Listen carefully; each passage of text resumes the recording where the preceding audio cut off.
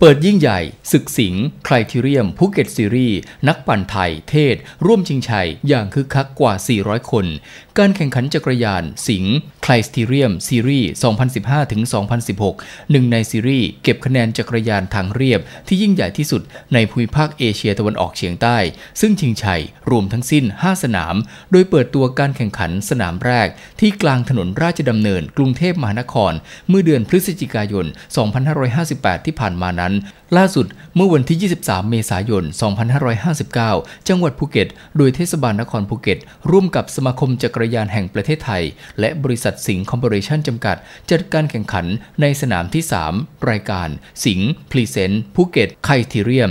2016 บายวิกตอเรียโดยในพิธีเปิดมีนายวุฒิชัยแท้กล่ำที่ปรึกษานายกเทศมนตรีนครภูเก็ตพร้อมด้วยนายปิยพันธ์ธนโสพลผู้แทนบริษัทสิงห์คอร์ปอเรชั่นจำกัดร่วมเป็นประธานปล่อยตัวโดยมีนักปั่นชั้นนำของประเทศไทยเข้าร่วมชิงชัยอย่างคับคั่งกว่า400คนที่สวนสาธารณะสะพานหินจังหวัดภูเก็ตทั้งนี้ยังมีนักปั่นชั้นนำของโลกอาทิโจนาสฟิชเชอร์นักปั่นสายฟิกที่เดินทางไปทั่วโลกด้วยจักรยานคู่ใจจากสังกัด Red Pack รวมถึงวินเซนต์อ่องนักปั่นชาวสิงคโปร์จากทีมสิงห์อินฟินิชที่คว้าแชมป์มาได้ทั้ง2สนามรวดลงล่าแชมป์ในครั้งนี้ด้วยส่วนการแข่งขันรายการนี้จะชิงชัยในรูปแบบไครทีเรียมหรือการแข่งขันจักรยานทางเรียบในระยะสั้นโดยมีระยะทางต่อรอบไม่เกิน5กิโลเมตรและระยะทางรวมไม่เกิน30กิโลเมตรซึ่งผู้เข้าแข่งขันต้องอาศัยเทคนิคที่มากขึ้นนอกเหนือจากการควบคุมความเร็วและพลังกาย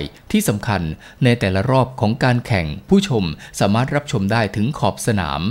สำหรับการจัดการแข่งขันจักรยานไครทีเรียมรายการนี้สิงห์คอร์ปอเรชั่นจัดขึ้นเพื่อต้องการโปรโมทการแข่งขันจักรยานประเภทความเร็วที่มีความนิยมแพร่หลายมากขึ้นไปทั่วทั้งภูมิภาคเอเชียตะวันออกเฉียงใต้อีกทั้งยังเพื่อเผยแพร่และประชาสัมพันธ์การท่องเที่ยวเชิงกีฬาในไทยเพื่อเป็นการพัฒนานักปั่นไทยในการก้าวไกลสู่ระดับการแข่งขันในรายการระดับอาชีพต่อไป